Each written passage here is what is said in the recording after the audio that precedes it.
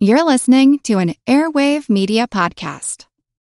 What's something you learned in history class that you feel like wasn't the whole truth? Better yet, what's something you didn't learn at all that was omitted completely? That's what I like to call redacted history. My name is Andre White, the host of the Redacted History Podcast, the place where history's forgotten events, heroes, and villains get their story told, one episode at a time. The Redacted History Podcast. Real history never dies. Stream the Redacted History Podcast on Apple Podcasts, Spotify, or wherever else you get your podcasts.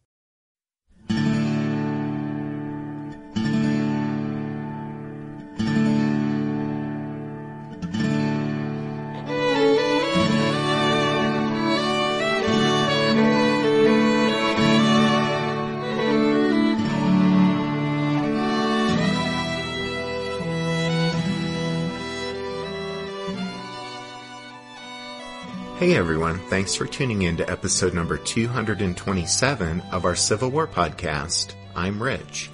And I'm Tracy. Hello y'all, welcome to the podcast. As y'all recall in the last episode, we looked at Abraham Lincoln's decision to relieve George McClellan of command of the Army of the Potomac in early November 1862. With this show, we'll continue with the story of Little Mac's dismissal and the elevation of Ambrose Burnside to command the army. One thing we didn't mention last time, but that we thought we'd better address, even if just briefly, was the timing of Lincoln's removal of McClellan. When the president sacked Little Mac, pretty much everyone couldn't help but notice that it took place right after the recent midterm elections. Major General George Meade, a division commander in the Army of the Potomac, wrote to his wife, explaining that had Little Mac been dismissed immediately after Antietam, quote, I could have seen some show of reason on military grounds. But, Meade continued, Little Mac getting the boot immediately after the elections, quote, proves conclusively that the cause is political.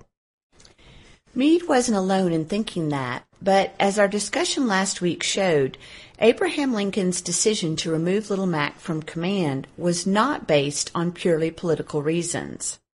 Having said that, however, it must also be admitted that the timing of Lincoln's move was certainly influenced by politics. In his book, Fredericksburg, George Rabel writes, quote, Lincoln had solid military reasons to get rid of McClellan, but political imperatives had momentarily stayed his hand. Timing, Lincoln well knew, in both political and military affairs, was everything. So just as he had waited to replace Major General Don Carlos Buell in the Western Theater until after the October states had voted, he hesitated now to move against the popular McClellan before the New York elections. Really, Lincoln didn't want to give the Democrats an opportunity to make a martyr of McClellan. But on November 5th, once it was certain that Horatio Seymour, the Democratic candidate for governor in New York, was going to win, the president at last ordered General-in-Chief Henry Halleck to remove McClellan. So, there you go. And since it was touched on just a moment ago, we should probably go ahead and point out that in addition to replacing McClellan with Burnside in the Eastern Theater, the recent midterm elections also allowed Lincoln to make a major command change in the Western Theater. You see, a week before Little Mac got the boot, Lincoln relieved Don Carlos Buell of command of the Army of the Ohio. Buell, as a general, was cut too much from the same cloth as McClellan to suit Lincoln. As we mentioned previously on the podcast, Lincoln had been extremely frustrated with Buell after he failed to pursue Braxton Bragg's Confederate army when Bragg retreated from Kentucky back into Tennessee after the Battle of Perryville. And so once he had the chance, Lincoln replaced Buell with Major General William Rosecrans, whose stock had risen considerably after his victory at the Battle of Corinth down in northern Mississippi. Okay, So a final thought here with regard to the ousters of Buell and Little Mac.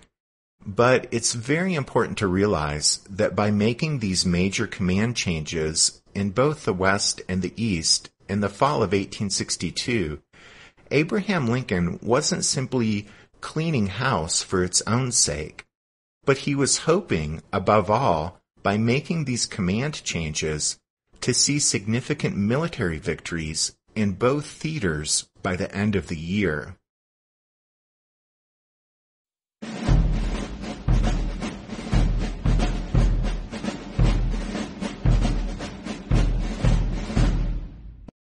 At the end of last week's show, Brigadier General Catherine S. Buckingham had traveled from Washington through a snowstorm and arrived at 9th Corps headquarters in the village of Orleans, Virginia, on the evening of November 7, 1862.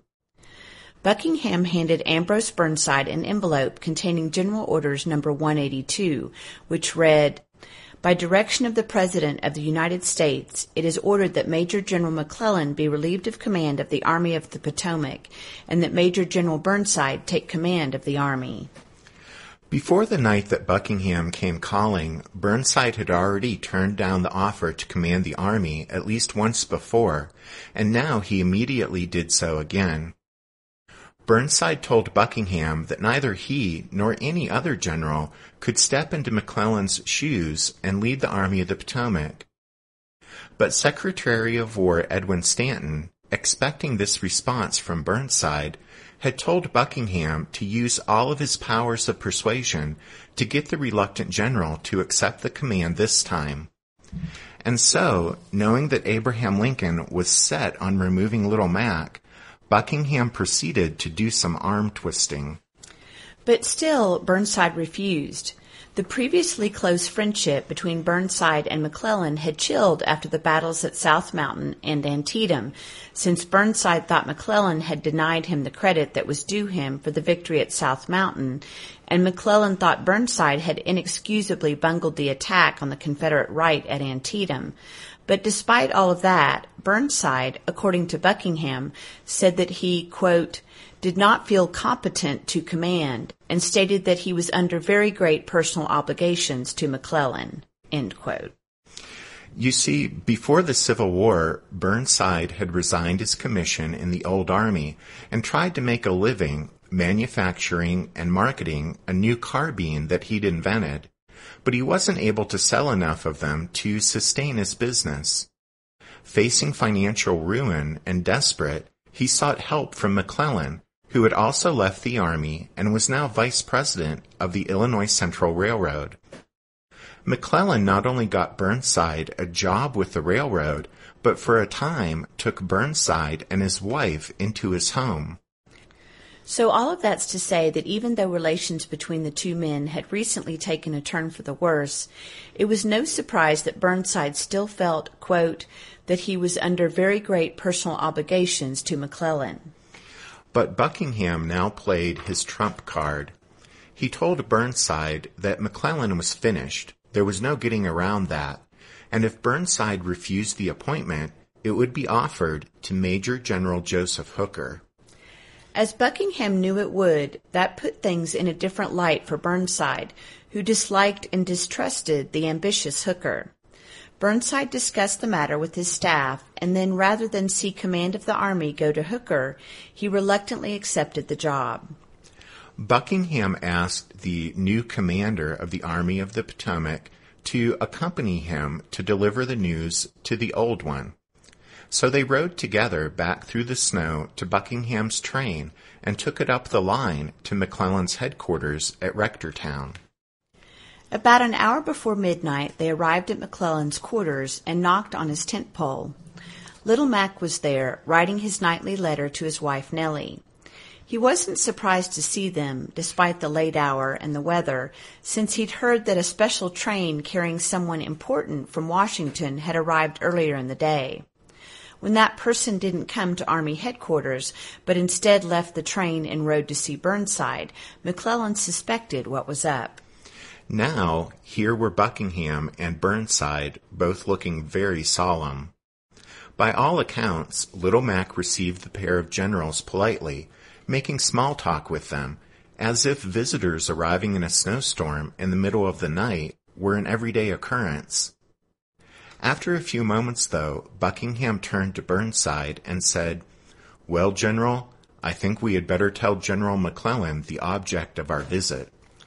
"I should be glad to learn of it," McClellan said pleasantly. Buckingham then handed him the envelope with the orders from Lincoln and Halleck. After reading Lincoln's order relieving him of command, and the instructions from Halleck that he was to leave the army and travel to his home in New Jersey, McClellan turned to a miserable and mortified Burnside, and with a smile said, "Well, Burnside, I turn the command over to you." The unhappy Burnside later recalled how, quote, "I then assumed command in the midst of a violent snowstorm with the army in a position I knew but little of. I probably knew less than any other corps commander of the positions and relative strength of the several corps of the army." End quote. In fact, because he knew so little about the Army of the Potomac's dispositions, Burnside asked McClellan if he would stay for 1 or 2 days so they could discuss the Army's deployment and the military situation, and Little Mac agreed. That night, when his visitors had left, McClellan picked up his pen again and continued his letter to Nellie. As he had opened the envelope containing the orders relieving him of command, he'd noticed that Buckingham was watching him for a reaction, so he proudly told his wife, quote, "I am sure that not a muscle quivered, nor was the slightest expression of feeling visible on my face, which he watched closely. They shall not have that triumph." Regarding his successor, he noted, quote, "Poor Burn feels dreadfully. I am sorry for him." And then, predictably, Little Mac had only arrogant disdain for his superiors in Washington, writing, quote, "They have made a great mistake. Alas for my poor country. I know in my innermost heart she never had a truer servant."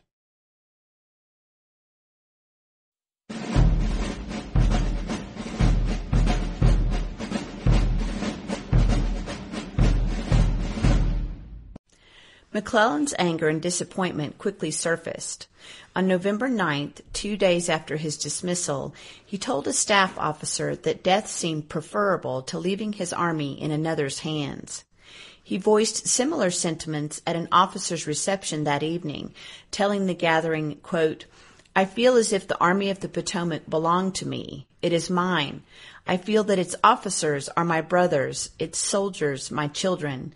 This separation is like a forcible divorce of husband and wife."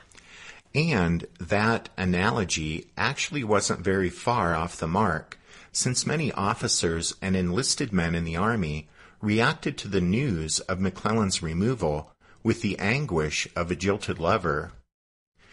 Previously on the podcast, we've noted and remarked upon the incredible bond between Little Mac and his soldiers, which we've always found kind of fascinating since he was such a terrible, awful battlefield general.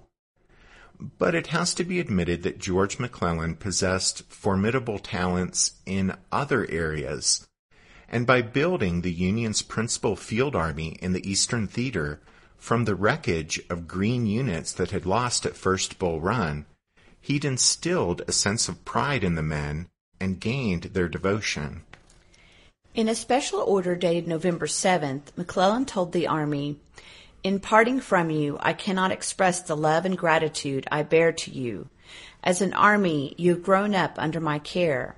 In you, I have never found doubt or coldness. The battles you have fought under my command will proudly live in our nation's history.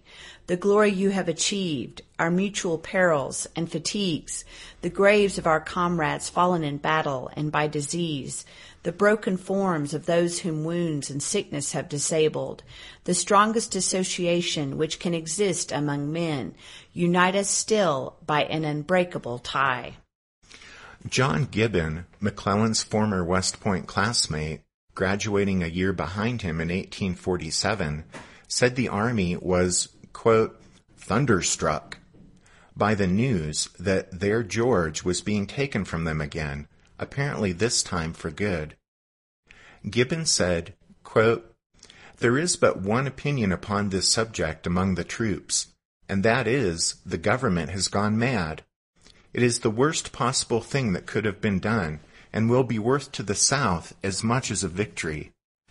Everyone feels gloomy and sad that a man who has done so much for his country should be treated in this manner."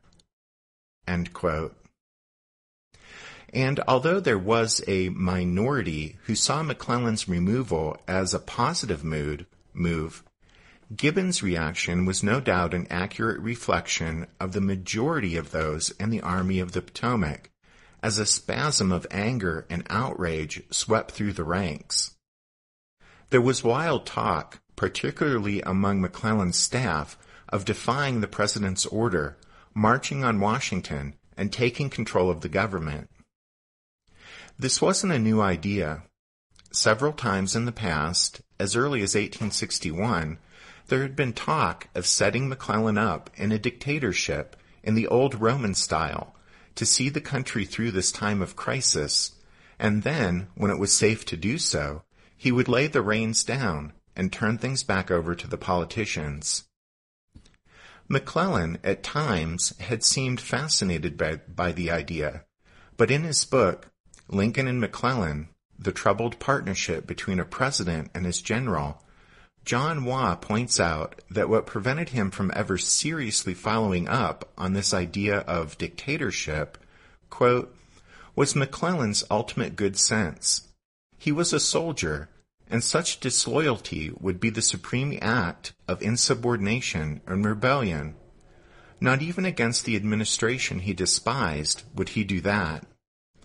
Now, having been fired, he recognized this sentiment rising again and moved quickly to quash it. End quote. Perhaps the greatest service George McClellan ever did for the country after his accomplishment in building the Army of the Potomac in 1861 was here in November 1862 when he quashed that wild talk about overthrowing the government. James McPherson, in his book Tried by War, Abraham Lincoln as Commander-in-Chief, writes, quote, "Nothing in McClellan's tenure of command became him like the leaving of it.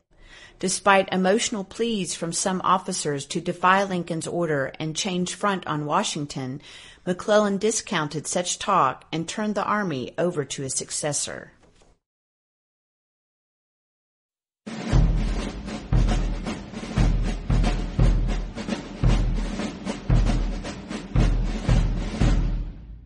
Did archaeologists discover Noah's Ark? Is the rapture coming as soon as the Euphrates River dries up? Does the Bible condemn abortion? Don't you wish you had a trustworthy academic resource to help make sense of all of this?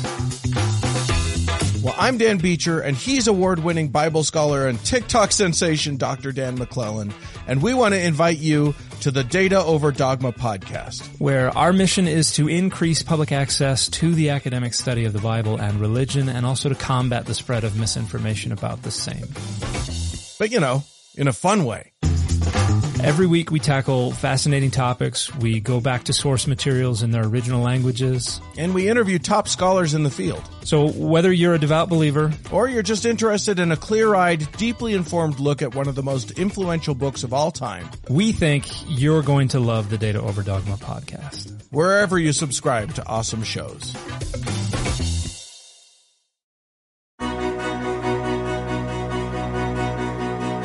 History never says goodbye. It just says, see you later. Edward Galeano was right when he said that. Events keep happening over and over again in some form. And that's the reason I produced the podcast, My History Can Beat Up Your Politics. What is it? We take stories of history and apply them to the events of today to help you, perhaps, understand them better. We are also part of Airwave Media Network. I've been doing the program since 2006. That's a long time, and the show has a long name. My History Can Beat Up Your Politics. Find me wherever you get podcasts.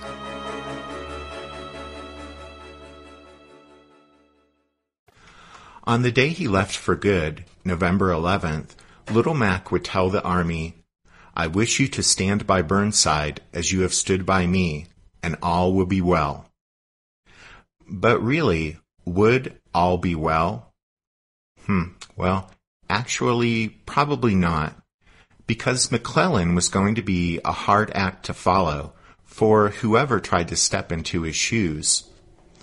There's no denying George Brinton McClellan was one of the Civil War's most controversial figures, repeatedly demonstrating scorn and contempt for his civilian masters in Washington, and exhibiting, in stunning proportions, an unlovely mix of ambition, narcissism, absence of self-awareness, and lack of battlefield prowess. Sadly, for anyone attempting to follow McClellan as commander of the Army of the Potomac, he'd already put his stamp on the Army, compromising its performance by creating a culture of overcautiousness that persisted even after Ulysses S. Grant arrived on the scene in the spring of 1864. Overcautiousness, of course, was Lincoln's word. And speaking of Abraham Lincoln, really the war, if you read many of the letters from McClellan's pen, seemed to be a drama whose storyline mostly revolved around allowing the long-suffering hero to win the conflict despite tormentors in the Lincoln administration and in the Army's hierarchy. But Little Mac wanted to win the conflict by means of soft war, that is, a restrained war that smashed the rebellion and restored the Union, but didn't seek to destroy the slavery-based social structure of the Southern states. The famous Harrison's Landing letter that McClellan handed Lincoln in July 1862 underscores this point. For McClellan, the war should be waged for the sole purpose of restoring the Union, and adding emancipation to the equation would be unwise and harmful. But Abraham Lincoln had added emancipation to the equation, since the president was convinced the war could not be won without taking that measure. By the fall of 1862, Lincoln had clearly signaled that he was done trying to win the conflict by using a strategy of soft war. That had been tried and had failed. And so the president, to achieve victory, was ready to let the hard hand of war, in all its fury, descend upon the Confederacy, while Little Mac, just as clearly, was not going to let go of his ideas about waging soft war. In the end, McClellan got the axe because he failed to defeat the rebel army to his front, and perhaps worse for the country and his own career, he had failed to understand Lincoln to his rear, who had tried for so long to be his friend and support him. Those failures, taken together, brought George McClellan down and ended his dreams of military glory.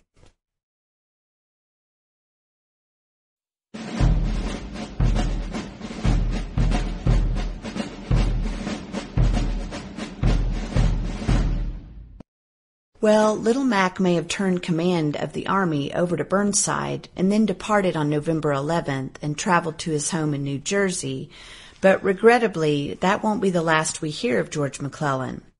He'll pop up again on the podcast in 1864 when he's the Democratic candidate in that year's presidential election running against Abraham Lincoln. Yeah, so we'll have that to look forward to. But here in November 1862, at this point in our story, McClellan has just got the axe and left the army in the hands of Ambrose Burnside, who has accepted the command only reluctantly. Very reluctantly. We've met Burnside before on the podcast, of course, going right back to First Bull Run. But since he's just been elevated to the starring role, so to speak, here with the Army of the Potomac, it might be a good idea to take a closer look at his life story. So, Ambrose Everett Burnside, with his bald dome and impressive mutton chop whiskers, was 38 years old in November 1862 when he accepted command of the Army of the Potomac. Born in Indiana, Burnside, who had always been interested in the military, secured an appointment to West Point and graduated 18th of 20 in the class of 1847. Commissioned a lieutenant in the artillery, he was sent to Mexico, where the shooting had stopped before his arrival in Veracruz. Burnside was assigned to Captain Braxton Bragg's battery of the 3rd Artillery, which upon its return from Mexico was stationed at Fort Adams at Newport, Rhode Island. In 1849, the battery was transferred to the New Mexico Territory, where Burnside was slightly wounded during a skirmish with Apache warriors. After a brief assignment to Jefferson Barracks at St. Louis, Burnside was part of the survey team mapping out the new U.S.-Mexican border. In 1852, he again found himself at Fort Adams in Rhode Island, where he married Mary Bishop Richmond and worked on perfecting a breech-loading carbine that he'd invented. Burnside resigned his commission in 1852 so he could devote his full time and attention to developing and marketing his carbine. Although government testing boards rated the weapon highly and Rich's old buddy, Secretary of War John Floyd, made a verbal promise to purchase large numbers of it, Floyd then was apparently bribed by a rival gunmaker and broke his agreement with Burnside. Burnside had been counting on that lucrative government contract and was hit hard financially by Floyd's duplicity. Not long afterward, Burnside's Democratic friends in Rhode Island convinced him to run for a seat in Congress in 1858, but his heart wasn't in it, and besides, he was too busy trying to save his failing business to actually campaign. He lost the election by a wide margin, and shortly thereafter his factory burned, and his creditors took control of the patents for his carbine, of which 55,000 were produced during the Civil War, earning them a tidy profit, but Burnside not a penny.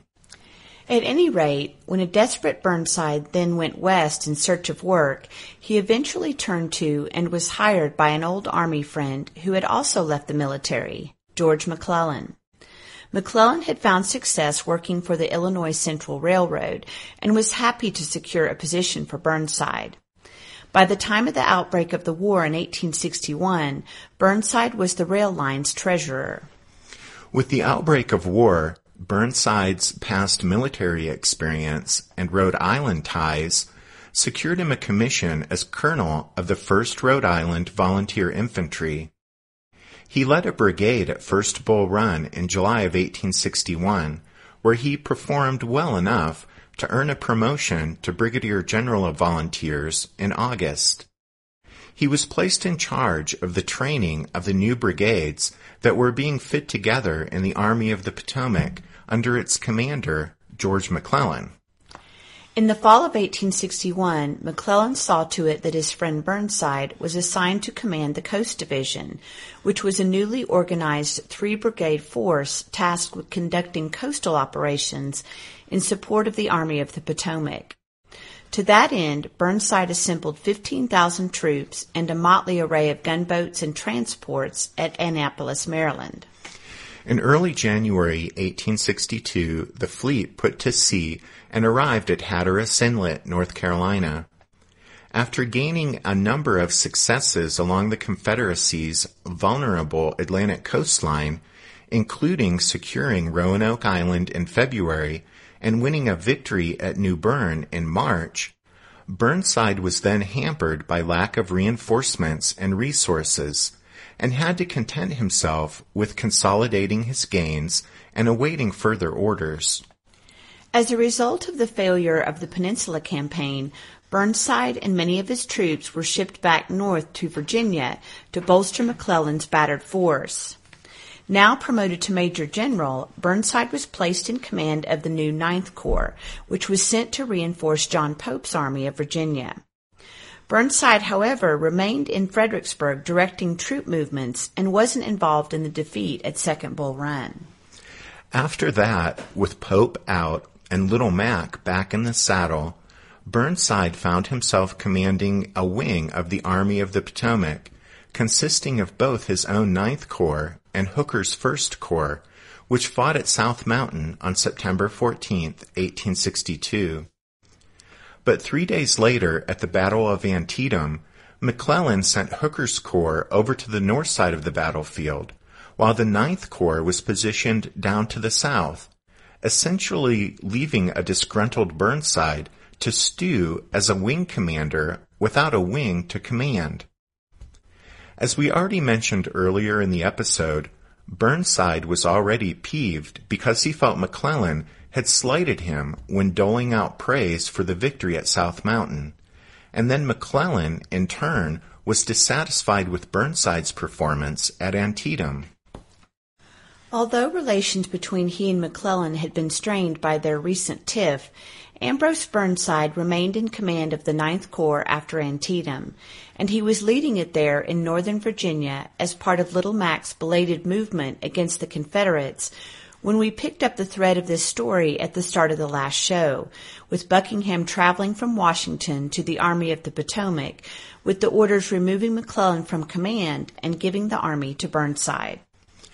Depending on what accounts you consult, it appears Burnside had already been sounded out about the possibility of commanding the army, or actually offered the position at least once before, perhaps twice. After McClellan's Peninsula Campaign collapsed with the disaster of the 7 Days' battles, and then after John Pope had met with ruin at Second Bull Run.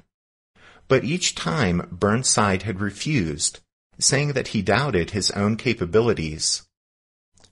This time, however, when Catherine S. Buckingham came calling on that snowy evening of November 7th, although Burnside still harbored the same doubts, and despite his misgivings about superseding McClellan, in the end he couldn't stand the thought of the army being given to Hooker. So Ambrose Burnside reluctantly accepted the offer and became the new commander of the Army of the Potomac.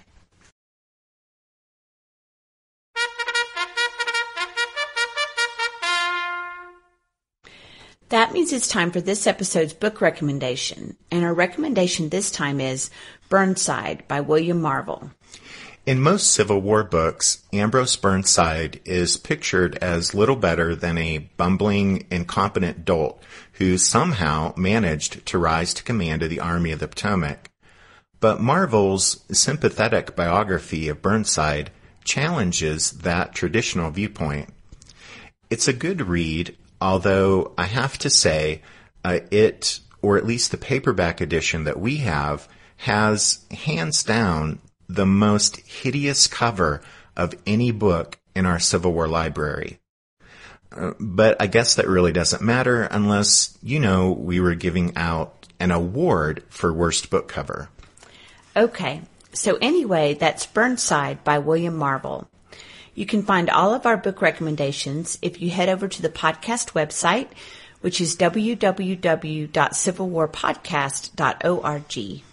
And then we have a request to make, and it's that if you listen to the podcast on iTunes and enjoy it, please consider taking a minute or two to give it a 5-star rating, or even writing a quick review saying how much you enjoy it, because that helps other people discover the podcast on iTunes. Yep, and if you listen to the podcast and don't enjoy it, well, then just keep that to yourself. Okay, Rich. All right, then as we wrap things up, a big thank you to the newest members of the Strawfoot Brigade, Pat, Paul, Lee, and Mark. And a special thank you to David L. for his donation to the podcast this past week. We've already put that toward picking up some back issues of Gettysburg Magazine for our research on the battle. Yep, we like to try and stay pretty far ahead with reading and research, and we mentioned on a recent Facebook post that we've started in on the reading and research for the Gettysburg Story Arc, and so we're trying to round up some back issues of that magazine that we don't have. So we really appreciate the financial support of the members of the Strawfoot Brigade, and also folks who make donations, like David, which helps us do stuff like that. And that's about it for this show. Thanks for listening to this episode of The Civil War, 1861 to 1865, a history podcast. Rich and I do hope you join us again next time when we look at the pressure on Burnside to immediately move against the rebels. But until then, take care. Thanks, everyone. Bye.